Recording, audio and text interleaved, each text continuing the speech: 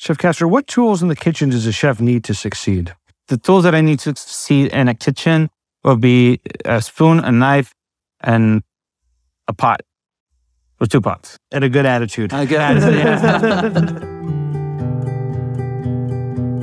We're here at the Charter Oak Restaurant in St. Helena to do a potluck dinner tonight with Creuset. There's really no need for any of the dishes to work together in any way. It's fairly straightforward. We just allow people to come and cook what they want.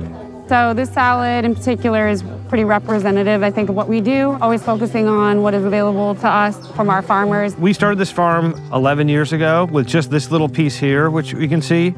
I don't think we had any built-in irrigation. We had like hoses, and we more or less trenched the original garden ourselves. Luckily, Zach came along, and as you'll see, expanded the entirety of this. What's going on, guys?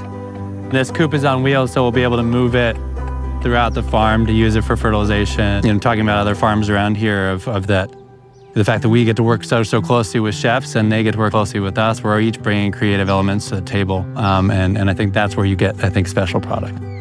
So oddly, a lot of the most wild or more California native things are going to be the more well-grown things that you'll see. Nature does a much better job than we do sometimes at growing things. So we just kind of let it go. Chef Ryan, what tools in the kitchen does a chef need to succeed? This tiny little spatula that I have. Yeah, that's it. That was my grandmother's. Nice. And a good attitude. So we're not gonna succeed then. We don't have you I just need the spatula.